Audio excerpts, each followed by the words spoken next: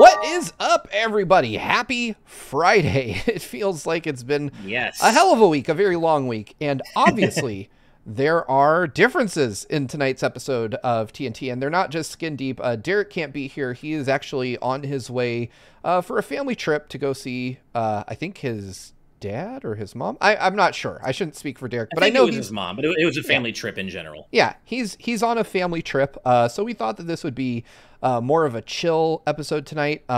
We're trying out some new things here at TNT. There's a bit of housekeeping here for the beginning of the episode, so I'll go ahead and start with that. But the very first thing I want to get to is I am honored, extremely honored to welcome our good friend Straight-Lace back to Friday nights. So this episode is sponsored by Straight-Lace and his game, The Soul Device. The Soul Device is a puzzle platformer where the player can create temporary platforms by shooting projectiles onto walls at the cost of HP to navigate the environment. The game's 3rd anniversary is on July 9th, and to celebrate, the developer Straight-Lace is working on an update with new puzzles in a challenge pack. Completion of those extra challenges will reward the player with access to abilities such as improved health regeneration to help with the main game's harder difficulties. Additionally, after the challenge update, Straight-Lace plans to work on a soulless difficulty, where the map will be redesigned to be more challenging and the player won't have access to the titular Soul Device, only the other unlockable abilities. The Soul Device is available now on Steam for free, and a new integrated speedrun timer is going to be added in an upcoming update, or in the upcoming update, which should be launching soon. Thank you so much for sponsoring this episode of TNT, Straight-Lace. Welcome back. Fridays have not been the same without you, so we're glad you're back here, and we're proud to be spreading the word of the Soul Device to the GVG gang, or the GV gang, once again. With that, I realized that I didn't mention, of course, look to your left, I'm joined by my good friend and GVG co-founder, Ash Paulson. Like I said, we're doing something a little different today. So the rest of the housekeeping that I had mentioned is that... Sorry, Steve, really quick. I just wanted to let folks know that I pinned a link to the Soul Device in our chat. Thank you. Yes. So go check that out for sure. And also, AxeCon, I deleted your message by accident. That was not on purpose. I apologize for that. You were going to say you wanted to ask a question of Derrick. Sorry about that, but he will be back on Monday. And I apologize for deleting your message. It was not on purpose. No worries. For those of you asking where the Derrick cardboard car is, it's here somewhere in this drive. I just haven't had time to find it and put it back into the fold. But I promise the Derrick cardboard car will make its triumphant return, as well as the Ash car bed and the Steve bowling car. So I need to find those images. Oh, Brandon, thank you. I'm rocking a Naruto shirt today. That's for both my Brandons, as it were. But yeah, we're doing a little bit of a different show today. So the quick bit of housekeeping I have is that y'all know that TNT for the last month has been running pretty long. We've been doing like 2-hour episodes, and that means that yours truly is not on the post show as much as I would like to be. So we're trying to make some changes to the format of the show. Today's the first episode we're going to try that in. We're taking our news stories down from 8 to 5. I have a feeling today with just me and Ash, we're probably going to fit well within the hour that we dictate for TNT, but the goal is to make sure that we can get everyone onto the post show, including our guests, you know, and be able to be there for the entirety of that show and not shortchange y'all when it comes to, you know, the extra content that you're paying for. Let's see. Before we continue, man, I don't know how to say that. JC. Juan. Say what? Juan. It's Juan with $5 Canadian. Yeah, gotcha. It's just straight up Juan. Yeah. Thank you. With a Canadian $5 super chat says, read my essay message in the Patreon chat, or in the patron chat. Speaking of which, Juan says, oh, hey, can y'all stop scrolling for just a sec? It's passing me by. I found it if you need me to read it. Yeah, if you could, please. Okay, so Juan in our Patreon exclusive live audience chat, thank you for the super chat, by the way, Juan, says, hey guys, sorry I've been absent this week as I was out of town, but I got 2 things to say. 1, at first I was saddened by it, but after seeing it in motion, the Shantae Mii costume is the best costume in the game. Sakurai did our girl justice. 2, can you please give a shout out to Hellfire Comes' charity stream, as they are raising money for children's hospitals starting tomorrow. I'll leave a link to their fundraiser in both chats. Well, certainly shouting that out. That's a great, absolutely fantastic cause. And as soon as I find the link, which you just posted, thank you, Juan, I will post it in our YouTube chat, where I'm doing it right now.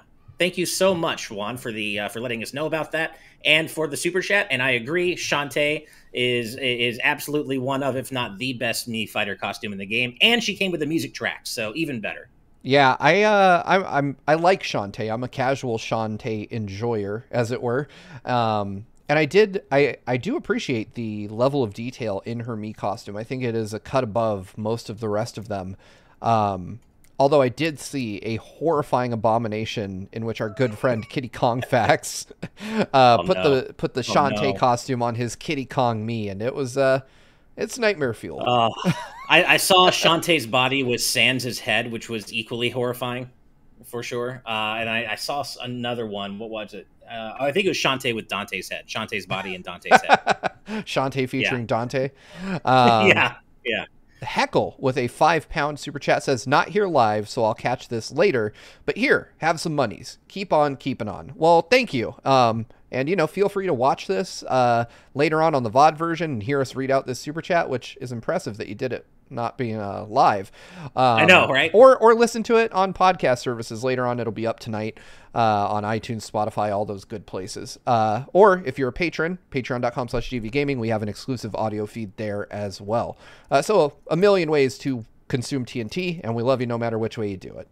Hell yeah. Thank you so much for the £5 donation. Waffle King with a $9.99 super chat just says fat stacks with dollar signs on either side. Well, I mean, yeah, thanks. I mean, fat stacks are the best kind of stacks, unless you love emulating Android games, in which case I guess blue stacks are the best kind of stacks. Ooh, that's true. Did you get blue stacks installed, Ash?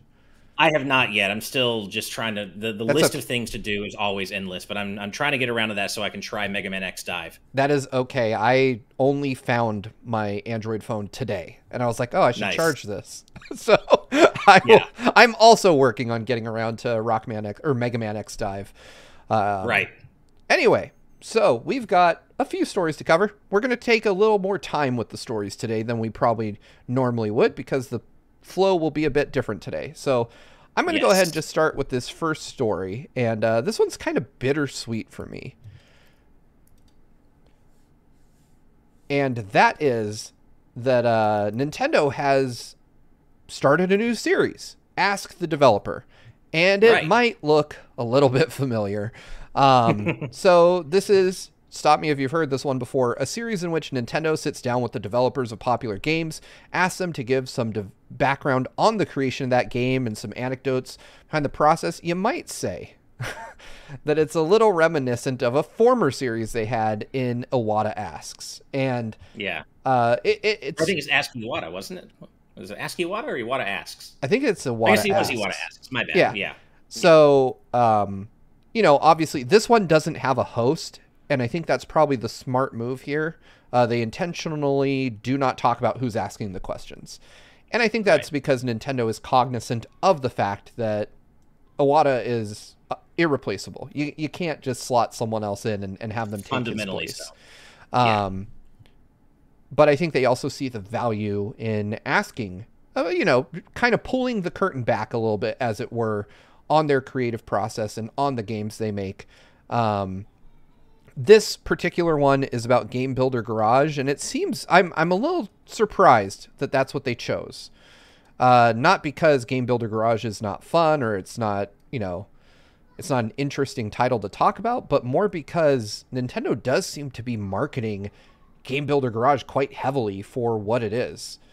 And I don't know that that's... I don't know. I don't see a lot of buzz around Game Builder Garage right now. Personally, I'm still enjoying it. I'm working my way through all of the lessons that are in the game, because they do take time. And it is one of those ones where I sit down and I'm like, okay, I'm going to do the 1.5 hour long lesson all in one shot, because I don't really like doing part of it and then coming back and trying to remember what it is they were trying to teach me. Because it is, the further you get in, like right now I'm at a point where they have me making my very first 3D game, like my first three-dimensional game. And I'm like, this one I think clocks in at 90 minutes. And I'm like, I don't really want to get halfway through that and then have to go make dinner and deal with the kids and then forget what the hell, because they quiz you on it afterward and you have to pass the quiz to get to the next lesson. Wow, I didn't know that about having to pass a quiz in order to be able to get to the next chunk of content. That's a bold decision. It really is.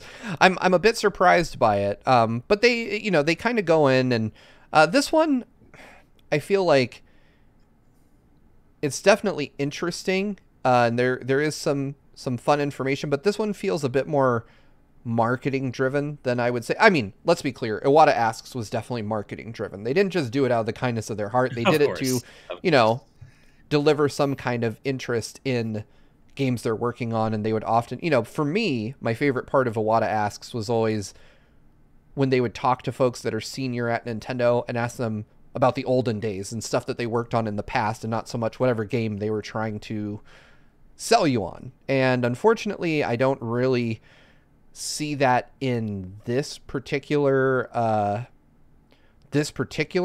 Ask the Developers, but I'm hopeful that this series will continue. I mean, I would love to see one about a game that perhaps is more near and dear to Nintendo fans' hearts, like Skyward Sword HD. I'd love to see one on, which we'll talk more about later in the show.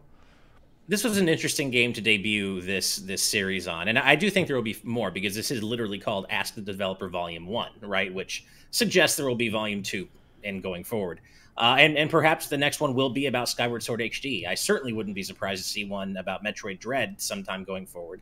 Yeah, and that's another game we're talking about later in the episode, in kind of a similar way, where we got the second Metroid Dread Report. So it is an interesting game to kick this series off on, but I'm glad to see something inspired by Iwata Asks return.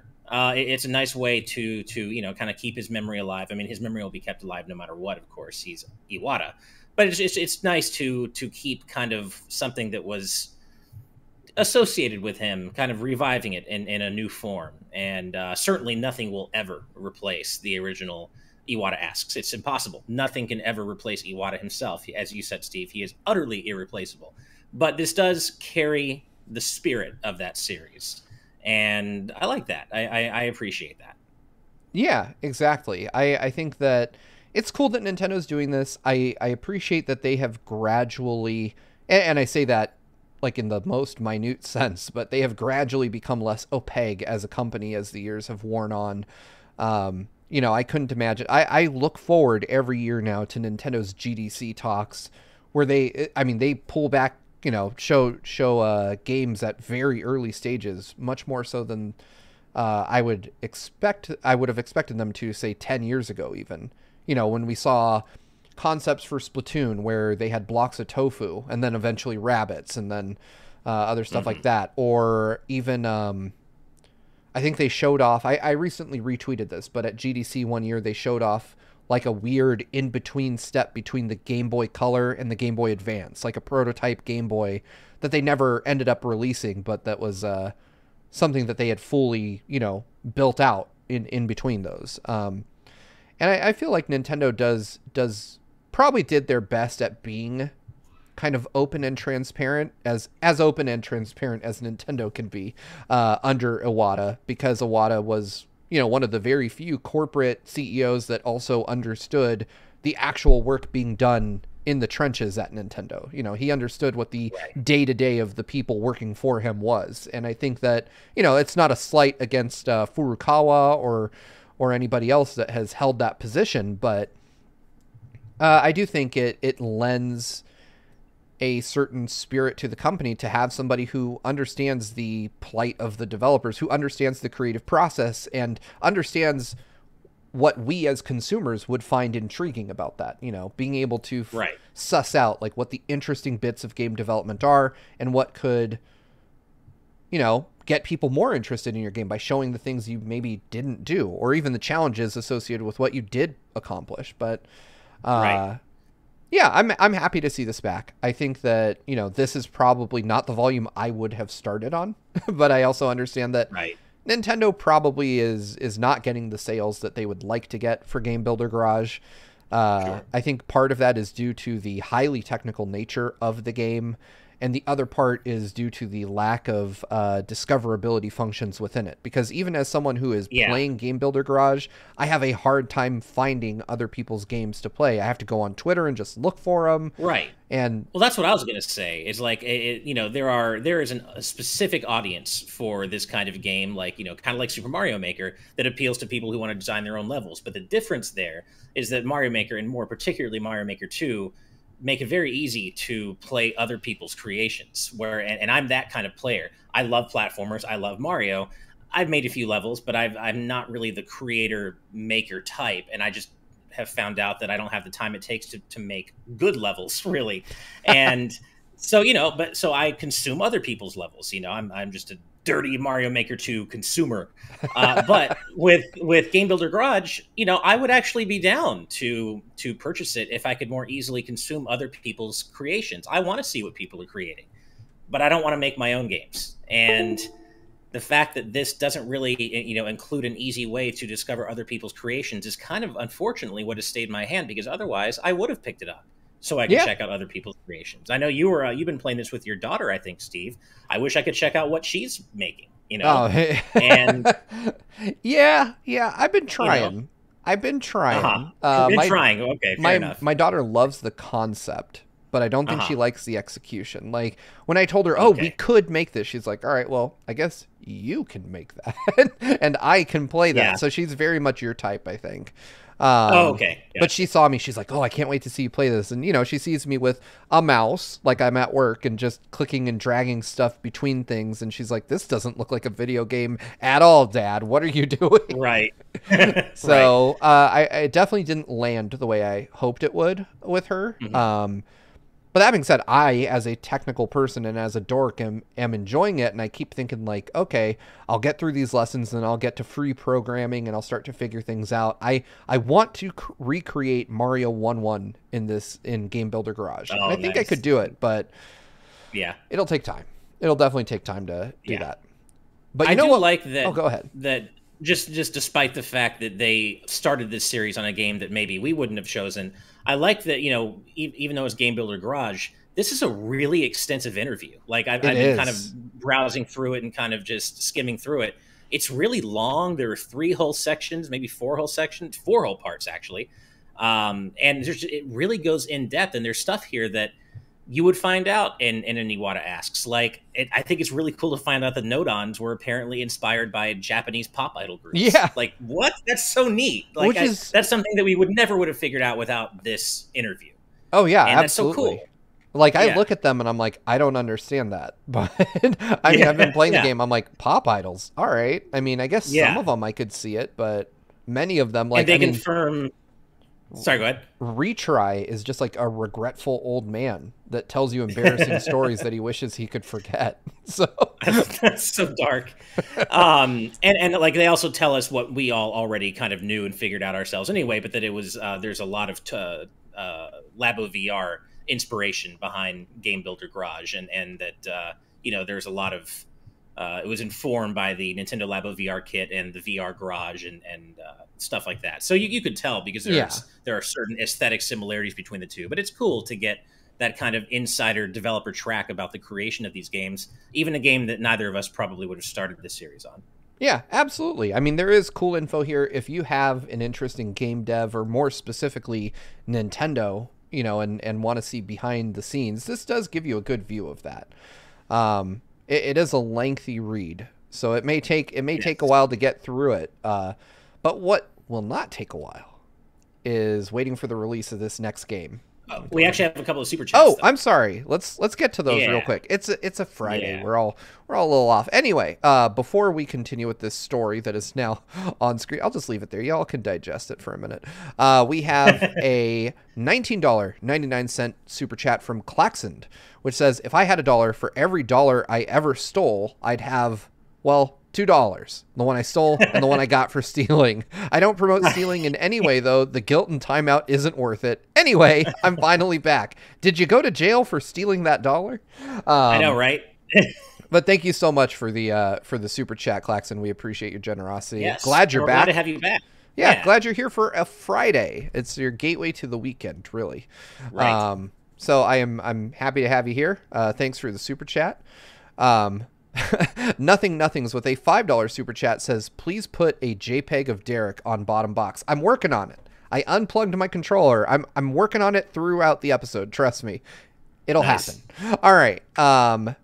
Timzel with a €10 super chat says, yo, GVG gang, super glad I'm able to catch another stream again. I finally got a full-time contract at my job, which I'm super happy with, so here's some money to celebrate. Love you guys. Cheers. Well, love you back, and congratulations.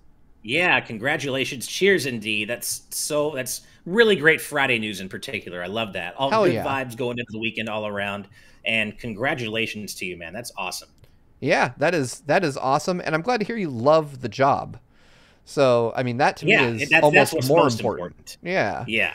So, really quick, I've seen a concerning message from someone I don't recognize in our live audience patron chat. Some dude named BitNerd says, can't watch, but man, I miss that Derrick guy. He's the best. Wow. I don't recognize BitNerd. How did you get into our community, man? That's Patreon exclusive. I'm not sure how that worked out. Yeah, of course, I kid. That's Derrick. We love you, man. We miss you. And we're looking forward to having you back on Monday or Wednesday. We haven't decided if we're taking Independence Day off, I guess. But either way, we're looking forward to having you back and have a great time with your family, man.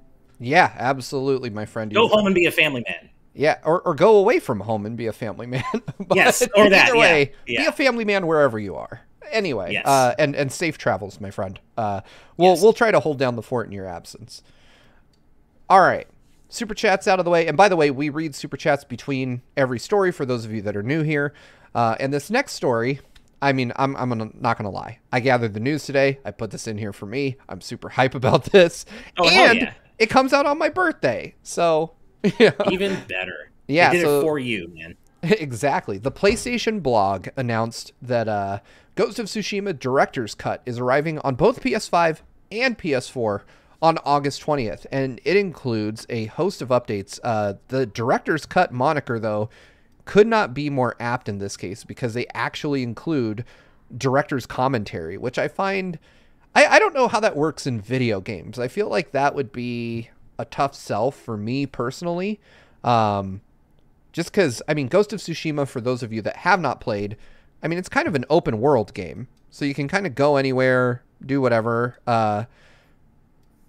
And I just don't know, like, what kind of commentary do you get from a game director as you're, like, riding a horse through Tsushima? You know, he's like, that grass was real hard to render. I think that's something I would only want if I'd already finished the game. You know, for me, when I'm playing a game like Ghost of Tsushima or many different games, I want to be immersed, right? I don't want to be pulled out of the experience by anything, let alone, you know, developer commentary, which is why, like, this seems like something I would rather do once I've experienced the game in its entirety. I know what to expect. Then maybe I can focus a little bit more on ancillary content like that. Yeah, I'm very interested in this because I have beat the game. It's actually my first platinum that I ever got on a PlayStation title.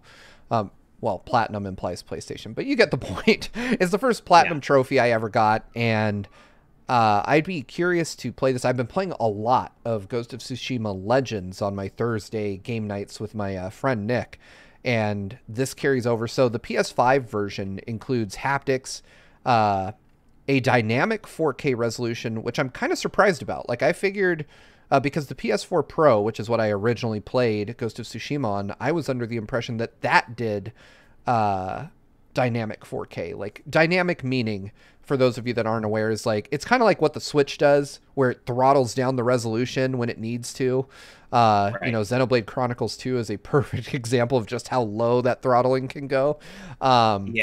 So PlayStation games for a long time on the PS4 Pro have done the same thing to hit that 4K target, but by and large, the PS5 actually manages real 4K, like, you know, without resolution changes.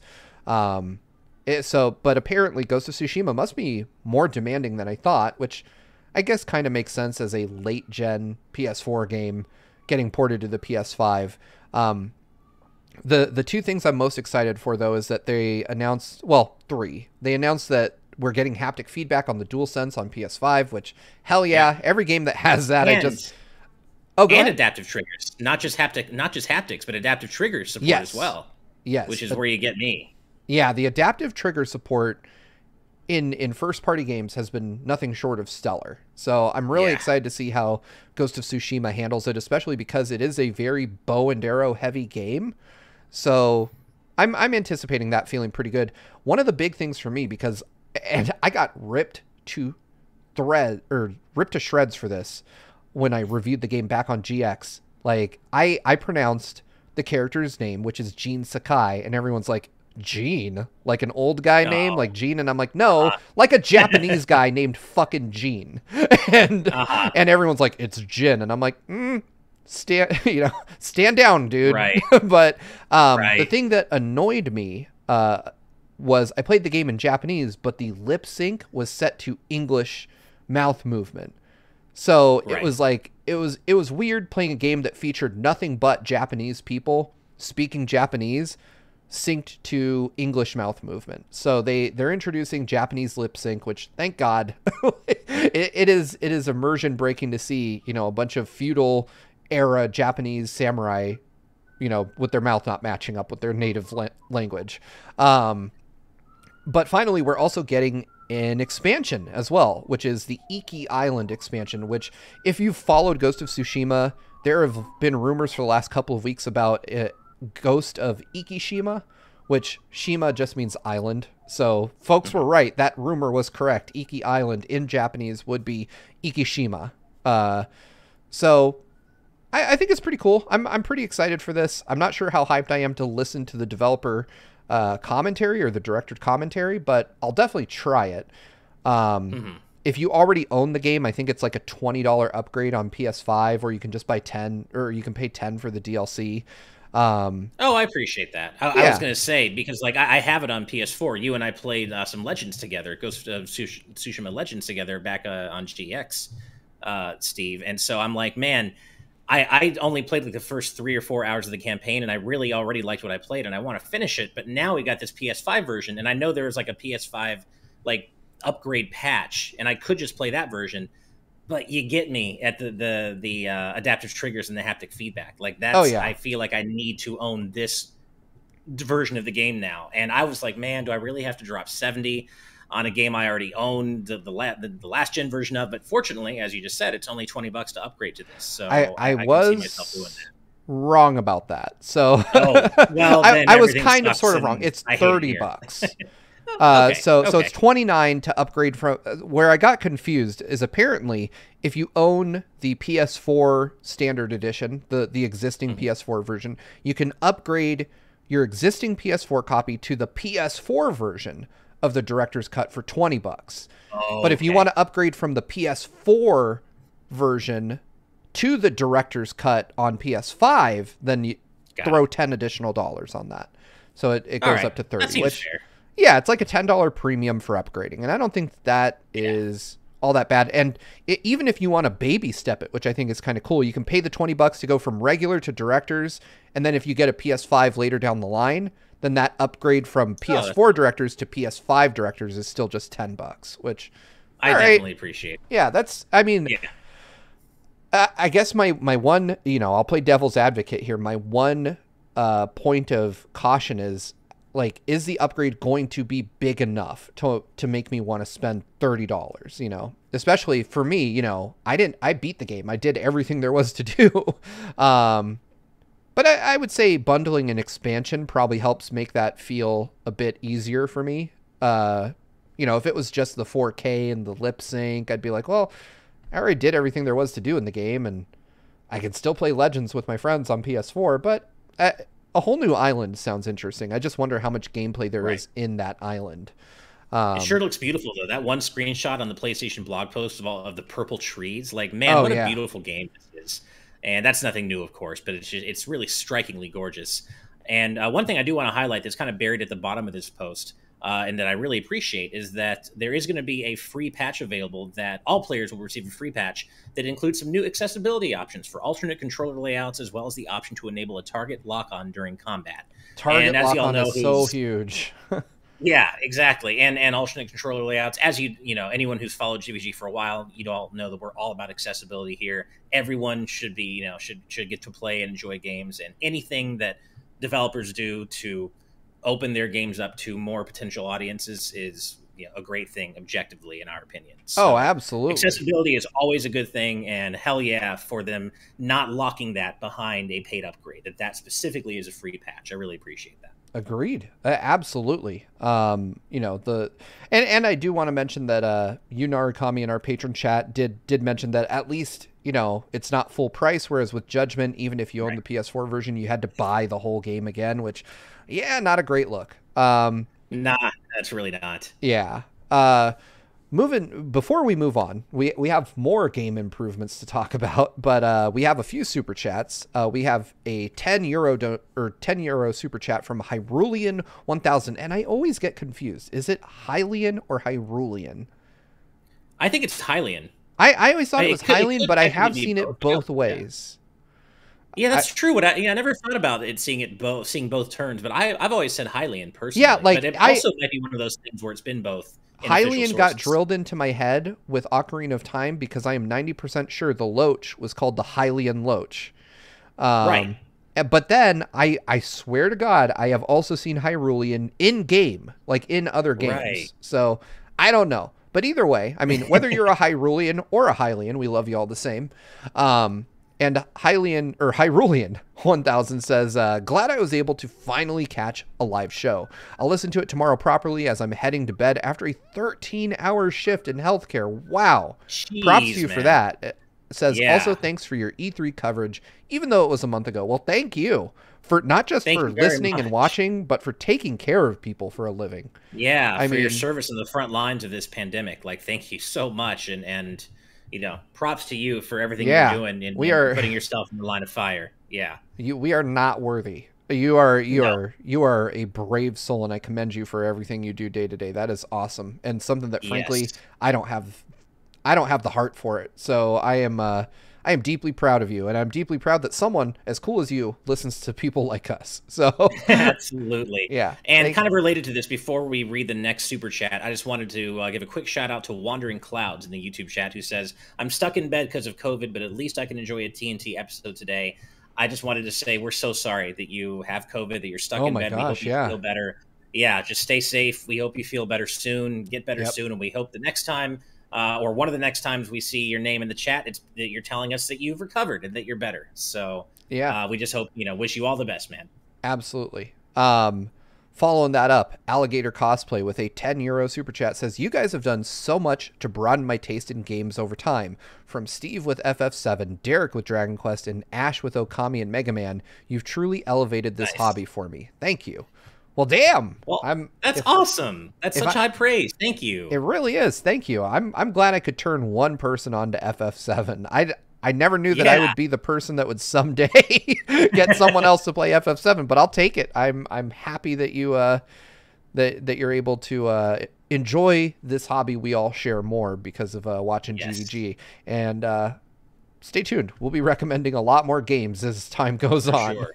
And I'm always happy to welcome more Okami and Mega Man fans into the fold. So absolutely. Next time I need to start talking to you about Kingdom Hearts, rhythm games, Hatsune Miku, but we'll get there. Yeah. Thank you so much, Alligator Cosplay. It's a deep rabbit hole to go down. Yes. Our good friend and frequent super chatter, Bongo Lover, with a Canadian $5 super chat says, Steve, you missed one achievement for Ghost of Tsushima, the one where you got to fight the samurai in Danimal's armor. I mean, that's the most important achievement. Yeah, it really is. I mean, I don't know how I would be able to fend off a tsunami of yogurt-obsessed monkeys without it. So I feel like we're looking at another expansion, like Ghost of Danima, maybe, or yeah, Ghost, I'm not sure. Ghost of Danima. I'll have to workshop that one. Danima, yeah, there you go. I'll have to workshop that one a bit. Oh, this is interesting. So Klaxon with a $1.99 super chat says, Hylian is a race. Hyrulean is a nationality. Man, we're getting deep on the Zelda lore here in the chat. I mean, I believe you. I've never gone through the effort of looking that up but I guess it makes sense. Like I said, I do remember hearing both in game. Yeah. So, wow. Nothing's with kind of like an interesting, possibly backhanded compliment. $5 super chat says, Ash, my mom walked in and said, you look very handsome, like a policeman. Well, I can assure you that Ash is not a cop. No, I appreciate the first part of that very much. Thank you. Please tell your mom I said thank you. That's very kind of her. Also, earlier in the chat, I noticed you said nothings that Ash is a god. I promise you, I'm not. But I appreciate your kind words. And yeah, but if you ever meet me, you might be disappointed to find out I am in fact human and not a deity. But thank you to both you and your mom for the kind words. Nice. All right. Well, we that last super chat definitely shifted the tone of things just a little bit. Sure did. Oh but man. Let's go ahead and throw our next story on screen. And this one I'm pretty excited for because Nintendo released a new trailer for Skyward Sword, essentially outlining all of the quality of life changes that they've made to the game, basically confirming a lot of what we hoped for and expected from this port, which is coming in just a few weeks. Right. The big one, as you can see on screen, is optional help from Fee. Is it Fee? It's Fee. Yes. Yeah. I think I've always said Phi, but I never was actually I've always sure said Phi too, but I'm pretty sure it's Maybe Fee. it's Fee. Because I know that. But they show off the button controls too, which I'm going to be honest, seeing them in action, I'm like, not for me. I'm going to go Joy-Con all the way. But to be fair, I was also someone that on the original Skyward Sword, I loved the control scheme. Same. Thank you. Internet high five. Because you know, I may have had issues with Skyward Sword, but the motion controls were not one of them. And I never understood folks who were like, it doesn't work, or the rolling bombs doesn't work. And I'm like, maybe it's got something to do with your setup, because all I can say is for me, the motion controls worked super well throughout Skyward Sword. And that was probably my favorite part of the game, other than, you know, like the music and the narrative. And so I completely agree with you, man. I'm glad the button controls are there for people who want them. Again, accessibility features, great. But if and when I replay this game in the HD version, I'm going motion controls all the way. Oh, yeah. I mean, I'm right there with you. I'll be playing this Joy-Con in hand. But the other thing I really love is that they introduced skippable cutscenes. Yes. They no longer have the issue with the item descriptions being reread to you every single time you quit the game. Thank God, or thank Hylia, I guess. Yeah, exactly. And they confirmed, which we've all been long saying, is that they dramatically improved the frame rate. So the gameplay is a lot smoother. Hey, look at that. So that's the big thing for me. 60 FPS in this game is going to be great. Normally, I would not read super chats out of order, but this is highly relevant to what we're talking about right now. Nice. Our good friend Brandon Bovia, manga letterer, expert on all things Japanese, with a $5 super chat said, I just looked it up, and Phi's name in Japanese is Phi, which is spelled out in katakana there. And so he says, so at least in Japanese, it is Phi, F-A-I. So yeah, I do remember, and that was where I started pronouncing it Phi, because I've played most Zelda games in Japanese just to get them like a little bit early, because that's just that I have a sickness. And I that's how I learned how to read her name. And, you know, again, I had that drilled back into my head with Hyrule Warriors, because she, again, is presented as Phi in Hyrule Warriors. Right. But I do understand, or at least, you know, I've been led to believe that in the West it has been Phi. You know, which I don't know. I'm good either way. I don't know. I like Phi more personally, just because, I don't know, this is kind of a tenuous connection. But for me, I just always, in my own head, I'm like, you know, when I think Phi, I think, you know, Wi-Fi, you know, like technology. And Phi herself has kind of like a, you know, technology-esque design with her color, like neon blue. And like I said, a very tenuous connection, but that's kind of what I always go with. And I'm just Phi. To me, she always seemed like a robot of sorts. Like, yeah, she seemed, exactly. I mean, almost robot-esque. Yeah, sure. Her nature was very android-like right. when she would appear in the game, and so I always thought like, oh yeah, Phi. Like I mean, again, same kind of link in my mind to where it's like I would never consider like a high-tech thing to be called fee.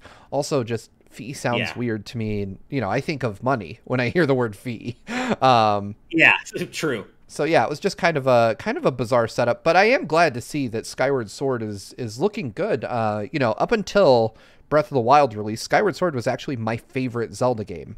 I just I have a lot of love for it, and I couldn't really explain, you know, what it is about it. I think it's because it kind of revisited in a very small way the RPG light elements of Zelda 2, which was my first Zelda game.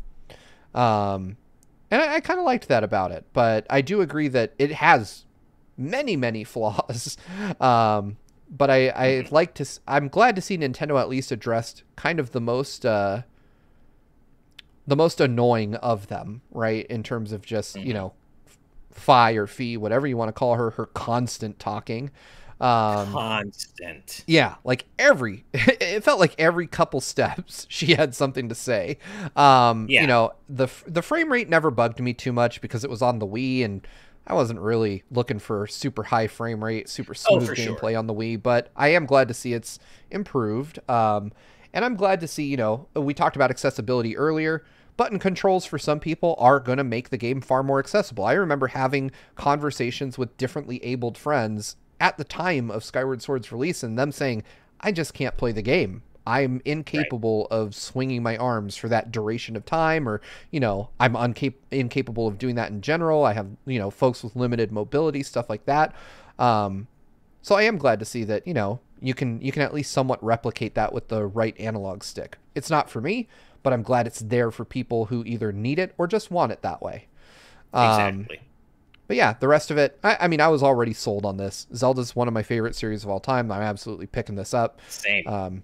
You weren't going to unsell me on it with any trailer. So exactly. I mean, it's Zelda at the end of the day. Yeah, exactly. It's still going to be a great game, even if it's not your favorite game. I always say this about both Zelda and Mario, is like the worst Mario or Zelda game is still better than most games. Exactly. Yeah. It's like, I've taken a lot of heat in the past for kind of, somewhat trash talking Twilight Princess. And it is true that Twilight Princess is my least favorite 3D Zelda, but I always try to follow that up with, but still, that means it's still better than a lot of other games out there. So, Twilight Princess and Skyward Sword, neither of them are my 3D Zelda, but they're still both great games in a vacuum. Yep, exactly. Couldn't say it better myself. All right. Our top story is coming up soon, but we do have a couple of super chats here. I'm going to start off with Rencon with a 500 Philippine peso super chat, which, thank you. That's incredibly generous. Thank you very much. And they say, hello, GVG crew. Today from where I am, which I'm going to assume is the Philippines, is July 3rd, my birthday, and I'm very happy to celebrate it by giving you guys my first ever super chat. I'm always happy to hear from you guys. Love you all, and regards to Derrick. Well, thank you so much. Happy birthday. Yes. I hope you have happy birthday indeed. An awesome day, and I hope that your birthday is filled with joy and games and whatever else you want it to be filled with. And I'm glad that we get to share a part of that day with you, however small. So thank you so much for your generosity and for the super chat, and we hope you're enjoying the show. Yes. Oh wow, Timzel with a £2 super chat says, Steve out there with the top of the Zelda tastes. I've got to say that is the first time I've had that reaction to mentioning how much I love Skyward Sword. I actually wrote on my Kotaku blog back in the day a article that was titled "Why Skyward Sword is the Best Zelda Game," and it was my first experience with just the internet dogpiling on me. Just a bunch of people that were like, "You're an idiot. Let me list the ways." That's definitely an uncommon take, and I mean, as I said, I do think Skyward Sword certainly has its merits, and there are things I love about it. But you don't hear that very often, that someone's favorite Zelda is Skyward Sword. But that's why I think you should shout it from the rooftops, even if it is an unpopular opinion. It is your opinion, man, and you're entitled to it. Yeah. I mean, the thing is, we all love games, but we're all going to have different opinions on them, and that's okay. Everyone has things they like. Everybody has things they don't like. And as long as you're civil in how you express those opinions and those disagreements, then, hey, we're all here to have a good time. Speaking of those opinions, Skull Kid Tiger with a $5 super chat says, I got called lame for loving Skyward Sword and Sonic 06. Yet Steve loves Skyward Sword and Ash thinks Sonic 06 is a good game? Come on. We all have good takes. Okay, I want to just set the record straight here. Skull Kid Tiger is trying to spread some misinformation about me. I want to make it very clear. I do not think Sonic 06 is a good game. I don't know where this started. I appreciate the ridiculousness of it, and it's always going to be the Sonic game where a human woman kiss Sonic to revive him from the dead. It's always going to be that. And it's not good. It's something, but I don't think Sonic 06 is a good game. Thank you, though, Skullkid Tiger, for the donation. Be that as it may. Thank you. NAX Ethan? Is it Nax Ethan? Sorry, Nax Ethan. I need to remember that. I apologize, Nax Ethan. But Nax Ethan, with a $2 super chat in Japanese, says, Steve to Ashu wa Nihongo hanashimasu, which is Steve and Ash can speak Japanese. I just did, so all right. Part of that is true. I can speak enough like basic Japanese to get by when I visit the country, which I can't wait to go back again. But I just mean the bare minimum. So no, Steve can speak Japanese. I just know, I'm like that person who's like watched a lot of anime and picked some up from that. But I also know that that's not how you're supposed to learn Japanese. That's like colloquial Japanese and not proper Japanese. So don't. I would love to see Ash just running into like a local shop in Japan spouting off just things he heard from shonen anime. Thankfully, I have never done that and never will. I use the bare minimum conversational Japanese I need to get by, which often isn't enough in more traditional places like Kyoto. Tokyo, I can get around pretty easily, but Kyoto, I need to step up my game a little bit, although I do love it there. I can't wait to go back. Nice. Brandon Bovia in our chat. Ash at the post office. Kisama. Oh man. chocolate cake, which one of our famous bathtub donors is with a $2 super chat, says, "Are you an otaku too?" I probably qualify. I'm not gonna lie. Oh, I absolutely qualify as an otaku. Strong and proud, man. There's nothing wrong with being an otaku, and I certainly think I qualify as one. I love Kingdom Hearts. I love over-the-top anime. I just finished watching Gurren Lagann. How much more otaku could you possibly get? I mean, yes, I certainly am. Nice. All right. And yes, it is a Metal Gear line. It is a Metal Gear line, yes. Yeah. We understood the reference, but either way, we're going to take it seriously. Yeah. All right. Speaking of things that should probably be taken seriously, let's move on to our top story. This one is wild, y'all. So this comes from Bloomberg, and I just posted the headline here. Robbing the Xbox vault inside a $10 million gift card cheat. So this was an interesting this was an interesting story to read. This was essentially about just a lone Microsoft engineer who was responsible for testing things involved with gift card purchases. And this engineer discovered, and I recommend read the whole story at Bloomberg. So I'm just giving you the Cliff Notes versions. This engineer discovered that when they were setting up to test in-game purchases with gift cards and stuff like that, that it was generating codes worth real money that actually worked, as we would call it in the IT world, in production, right? Usually, so what I mean by in production is this guy was generating codes to just test purchases with. And if he had given those codes to someone, he discovered they would work on a retail Xbox. And this happened every time he tested. So he decided, like, hey, I'm going to print off a $10 code and see what happens. I'm going to go sell that $10 code to someone on the internet. And then it worked and nobody noticed. And so he kind of office spaced this thing where he started just shaving codes off the top. And over, I think they said it was 2 years that he got away with this. And in 2 years, he generated $10 million worth of Xbox gift card codes and sold them. This guy, and he quit his job and bought they said a house that was in the 7 figures of worth and was buying like a jet ski and like a winter home and all this other stuff.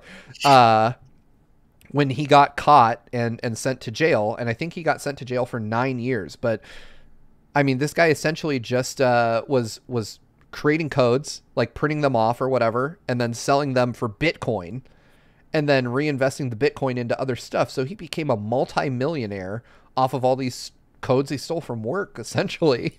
And I gotta say, like, plans to buy a ski chalet, a yacht, and a seaplane. Yeah. This guy, and it was already living in a lakefront home. This guy was Phil Spencer rich. Like, he was living in a 7-figure home, like 7 figures. So that means north of $1 million for his house. And on top of that, like Ash said, ski chalet, seaplane. Like, this guy was living a whole ass life off of Xbox gift cards. It's not often that you hear about white collar crime like this in the video games industry, but I do find it interesting because they mention in the article that this guy at one point was selling so many gift cards that he was responsible for fluctuations in their value. Like, he would, I mean, I want to know, and again, I read most of the article, but I recommend going to Bloomberg to read the whole thing just because it is a brilliant piece of reporting, but I really want to know how many this guy was offloading that he could literally make $10 cost less than $10. Like, that is... Right. Well, yeah. And the thing that gets me is, like, I guess maybe I've heard that when you commit crimes like this, sometimes you start feeling invincible, that like you're never going to get caught. And I maybe that's what happened here. But did this person not think that they were going to get caught eventually? Like, given what they were doing and given the magnitude and the massive scale of the crimes being committed here, did they just not assume that they're not going to live in that lakefront home for the rest of their life, that this is going to end? And it did end 2 years later. It only took investigators 2 years to catch up to this guy. And I find this point particularly salient due to that. It says in the article, friends remember him as a clever but average student. A report card shows he received a C in finance, and here's the important part, and a D in risk management. Yeah, you think? Because you should have managed that risk a little bit better, or maybe just not done it in the first place, because now you're spending 9 years behind bars. Was it worth it? Yeah, that's the really weird thing. Is like, why would you go through all this trouble, to... I mean, I get it. I definitely understand to a degree, right? You work for a giant, faceless, soulless corporation that has their own invented currency of sorts. Like, they're just like, oh, well, and you have the means to literally print money. And so I get the temptation, like, in a weird way, like, oh, hey, this multi-billion-dollar corporation has given me the keys to the kingdom in a weird roundabout way. And it's relatable to an extent. Like, I'm like, all right, most people could probably make their lives measurably better with $10,000, right? Like, let's just say $10,000. Like, I guarantee you, if somebody handed me $10,000, no strings attached, I could improve my life in various ways with that $10,000. I'd be out of debt, or something, right? I could invest it in crazy gear for GVG, make everyone's setup perfect, right? 10,000 goes a long way. But I mean, where I disconnect from this story, where I start losing the plot, is, did you need $10 million? Like, like what part? Like, I feel guilty when, I find like a 20 laying on the ground, and I don't know who it belongs to. Like, I'll look around. I'll try to figure out, like, is there a way I can track down the owner of this money? I couldn't imagine the kind of existential dread almost that would come with knowing you lifted $10 million off of anyone from anything, That's the thing. I would live every day in fear. Yeah. Like, that I was going to get caught. Like, I don't feel like I'd be able to enjoy any of this amazing stuff that he bought, because I'd just be terrified every day that people are looking for me, that I'm going to get caught and sent to prison for much longer than I've had this money. And that's ultimately what happened. Yeah. I love this too. By the way, when they caught him, he had a list that was titled "How I Will Manage My Next 10 Million." And it was just a wish list of more shit he was going to buy. $4 million for a house in Maui, $1 million for a house in the mountains near a ski lift, a house in California, a house on Mercer Island. Like, this guy wanted to buy a house everywhere. It seemed like, people are going to wonder how a former Microsoft low-level engineer or contractor managed to amass this kind of wealth and buy all this crap. But all right. Yeah. Well, and later on in the story, it actually says there were indications Kvashuk, I guess that's how you would say it, was stressed. Web search history suggests he was trying to quit alcohol and looking into acquiring a Canadian visa. And apparently a quote attributed to him is, "If they will start tracking me down, I will just bail." So clearly, he had some knowledge of the scale of crimes he'd committed, and that he wasn't going to get away with it. And even if he did, let's say he did get away with it. Either way, you are living the rest of your life in fear. At least I would be. Maybe he wouldn't be, but it sure seems like he was living in fear. Well, the funny thing is, too, you have to know to a degree that you are fucking with forces well beyond your control. Like, I mean, these are the same companies that, put an Australian hacker in prison just for looking at plans for a new Xbox.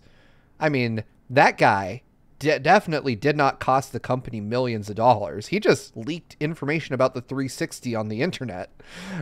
He didn't ransomware them, didn't do anything. He was just an idiot who, decided he was going to hack Microsoft and then leak the things he found. And that guy went to prison. I was like, if there's one thing corporations love more than their information, it's their money. And for him to literally just be stealing millions of dollars from them, I don't know, man. I would have been terrified. I wouldn't want Microsoft's lawyers coming after me. Yeah, and they were already on the hunt by February 2018. And of course, this is exactly what happened. They, corporate investigators traced irregular activity to 2 internal test accounts assigned to employees on Microsoft's store team. Because of course they did. Did he not think he was leaving an obvious trail?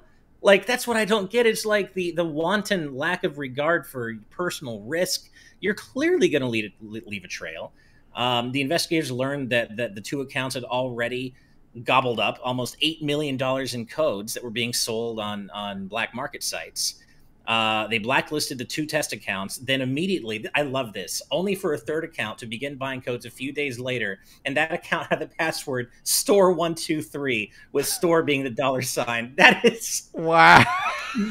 I can't. Really? What astonishes me is that Microsoft did not have some kind of system in place where testing these did not involve generating live codes that would work outside of Microsoft.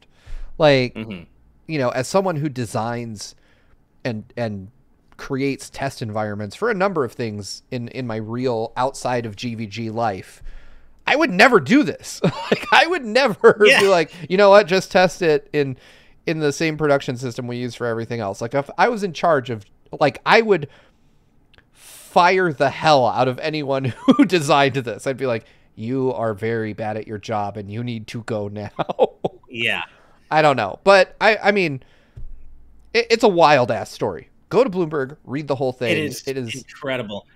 Yeah, I tried to post it in the chat, everybody, but unfortunately the link is too long for the 200 character limit in chat, and I've been busy kind of skimming through the article instead of making a shorter link. But definitely check it out. It's fantastic. Yeah, we have one last story to go. I don't think we got any new super chats in between, so I don't believe so. Oh no, we did. Did we? Okay, sorry about that. Yes, we got 2. So we have a chat from Sax08. With a $4.99 super chat, says, what would be the best way to learn Japanese and got a promotion at my job? Well, 1, congratulations on the promotion. That's always awesome. Hell yeah. That is great news. 2nd, Japanese school. 100% go to school for it. My journey into learning Japanese, and I'm not fluent, I'm just good enough. My journey started as a young kid, literally trying to figure it out on my own. Big mistake. That, it just led to confusion. But when I was in college, the very first class I signed up for was beginning Japanese.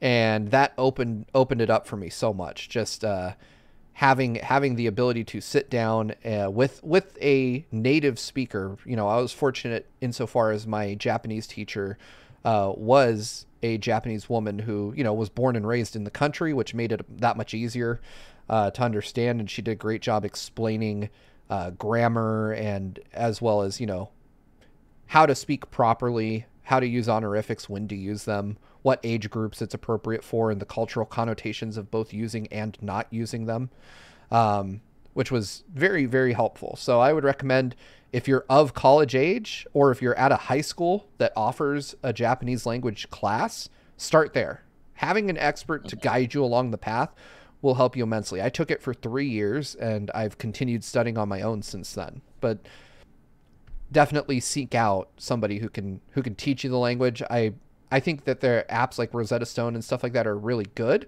but they're no substitute for an actual like just class. Mm-hmm.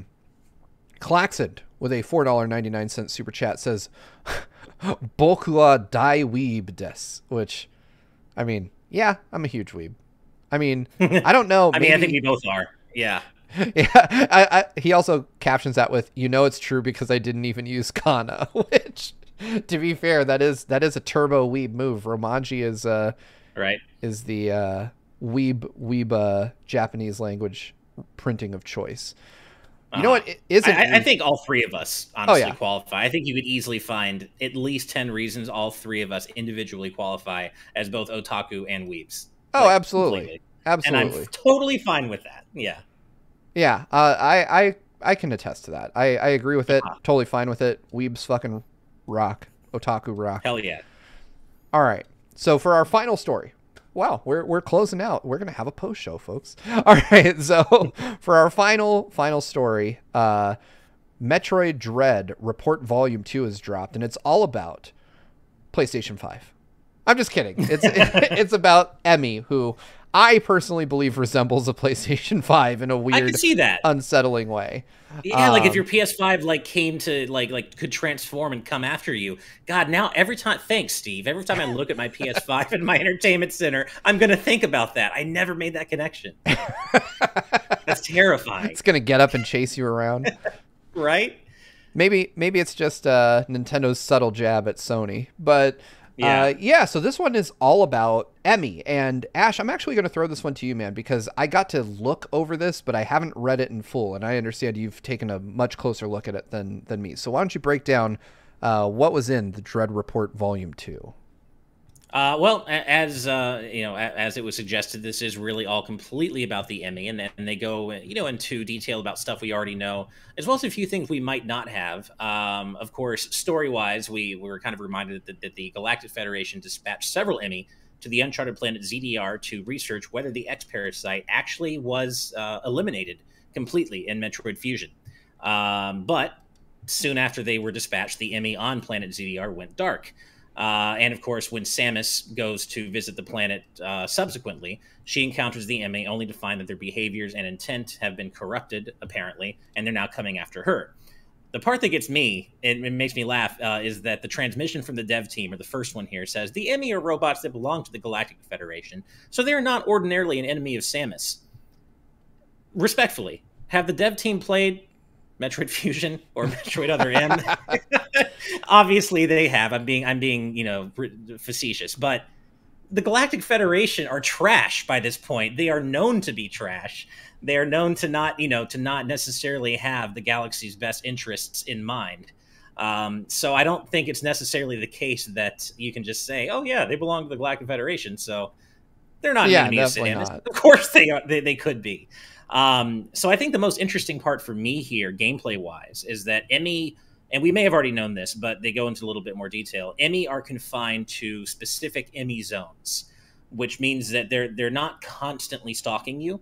You will only encounter Emmy in specially marked areas that are denoted by special Emmy doors that they cannot pass through to pursue Samus outside of them. So Emmy cannot leave Emmy zones and pass through those doors. However, those doors are locked down when an Emmy has sighted Samus.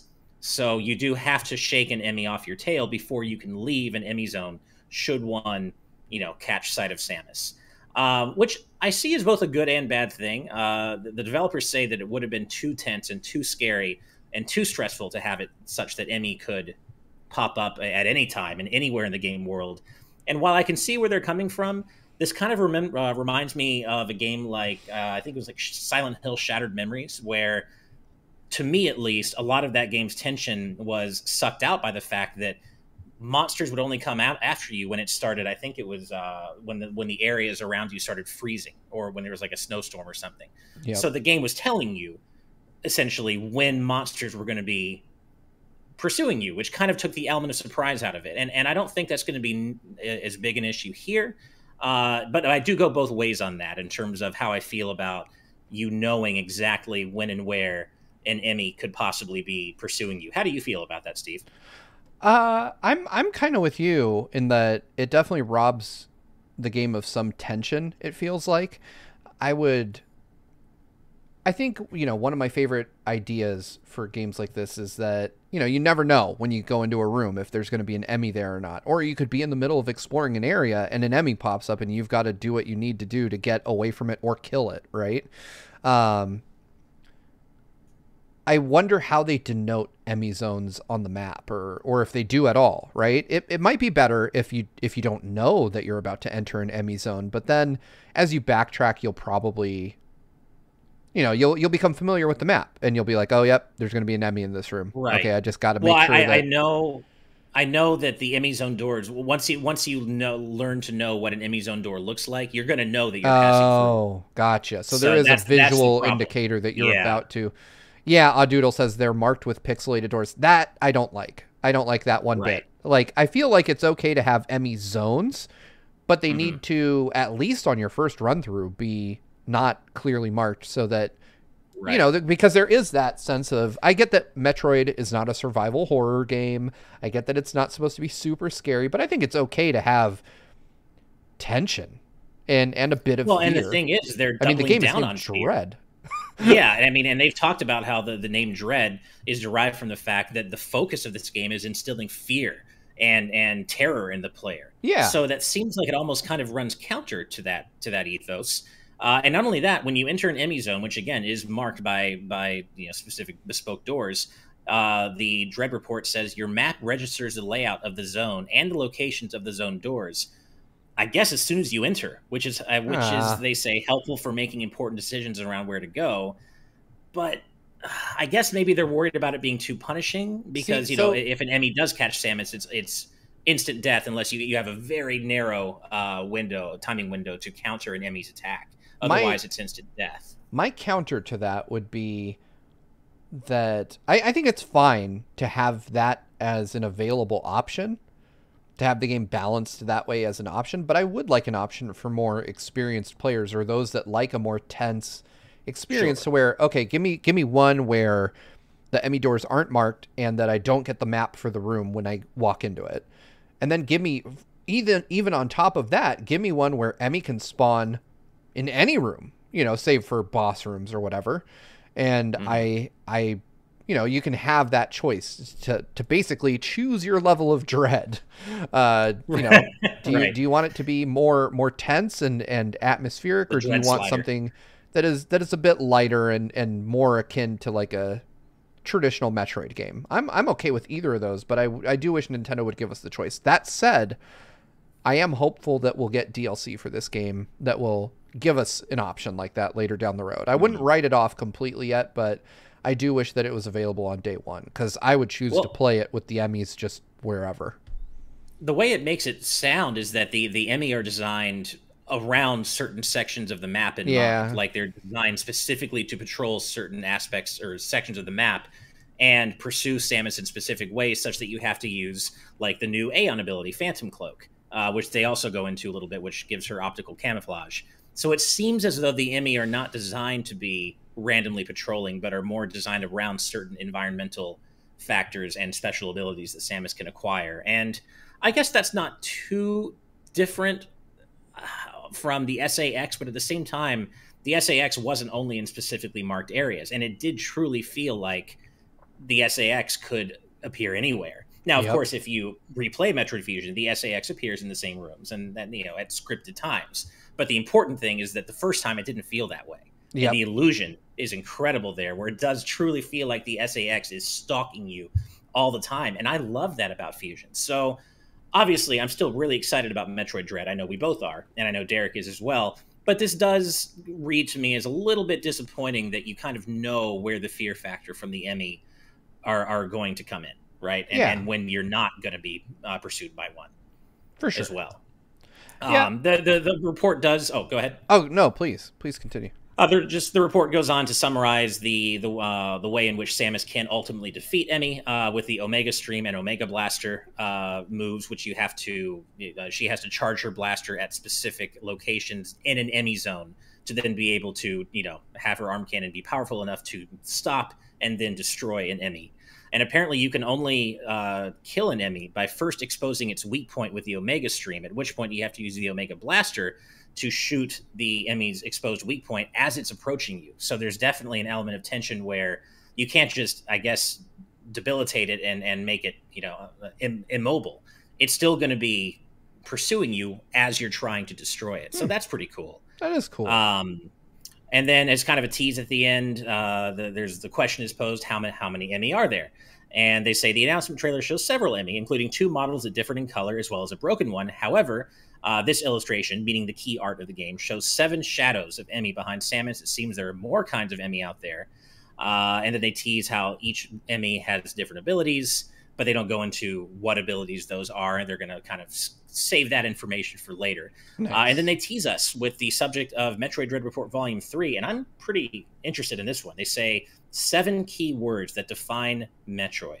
Please look for it soon. So I'm definitely looking forward to the third report. Yeah, me too. I would be curious to see where that goes. Anyway, with that, we've covered the top 5 stories from today's and yesterday's news, but mostly today's. Yes. Well, it's the end of the show, and we're actually going to have a post show tonight. So we do have one more. Oh yeah, please go ahead. Okay, so it's Real Radic with $5 Thank you so much. Saying Sony poaches Sakurai after he is done with Ultimate to direct the reboot of PlayStation All Stars. I would be so happy. Man, I mean, that would be cool, but this man needs a break, man. I would like to see him kind of flex his creative muscle a bit more. But that being said, and I know this will never happen, it's like a dream scenario, but I would love to see some of Nintendo's like most legendary developers just work on different hardware and see what they could, because I mean, they draw so much out of the Switch, which is just such an underpowered machine. Honestly, it really is. Seeing them be able to run wild with their ideas on something with like modern horsepower, like the PS5, it gives me goosebumps thinking about, Miyamoto and Aonuma and all those folks having that kind of power at their fingertips. But then again, it may also just, it may be a case of where they know it so well because Nintendo does a great job of training them up on the hardware. So it's really debatable if, those same developers, talented though they are, could pull the same potential out of a system like the PlayStation. Really depends on developer documentation and a whole lot of other things besides the developer's innate talent. Before we sign off, Cameron Sharp with a 20-pound donation. Wow. Thank you. Thank you very much. You said you wanted a Sonic theme park previously. There was one here in the UK called Sonic Spinball. The ride is still there, but the contract with Sega ended. The theming is gone, but there is still a Dr. Eggman partway through. That's cool. That is almost like an analogy for the current state of 3D Sonic. The bones are still there, but lots of it is unrecognizable. Eggman's halfway through it, but thank you so much for the super chat. We definitely appreciate it. And I do want to answer Claxon's question really quick, asking, do I need some sort of account to become a patron? You need to sign up with Patreon to then, support us on Patreon. So yeah, you do have to create an account on Patreon, but that's all you have to do. And creating an account itself is free. So certainly if, we appreciate you being interested, go check us out on patreon.com at patreon.com/GVGaming. And as Steve kind of said at the beginning of the show, kind of scaling down how many news stories we cover in each episode is a work in progress. We're trying to find a new groove that gets us done in about an hour so that we can give full time to our patron exclusive post show as well. But we're always soliciting feedback. So obviously today we talked about 5 stories for longer as opposed to 8 stories for less time and going a little bit over late. So it's a work in progress. Please give us your feedback. Let us know what you think. We're always listening. And that goes for both patrons, of course, as well as those of you on YouTube here. So just wanted to get that out there. But it is a work in progress and by no means set in stone or anything. Yeah, absolutely. Well said. Yeah, we definitely want to make sure that the show works for everyone, that it's doesn't feel too rushed, doesn't feel too long, and most importantly, that we can also get everyone onto the post show. I think that's probably the big thing that we're trying to fix, right? We want the post show to happen, which it'll always happen no matter how many of us are available. But the goal is to make sure the three of us, being myself, Ash, and Derrick, are available for it. The last couple of times it's just been me, and that's and that's fine, but it's more fun to have all three of us there, and that's that's what patrons are paying for, and we can watch cursed YouTube videos together and stuff. So we want to make sure that our patron exclusive post show is getting the full GVG treatment from all three of us, and not being treated as, we don't have enough time to do all of us and all that. So yeah. Absolutely.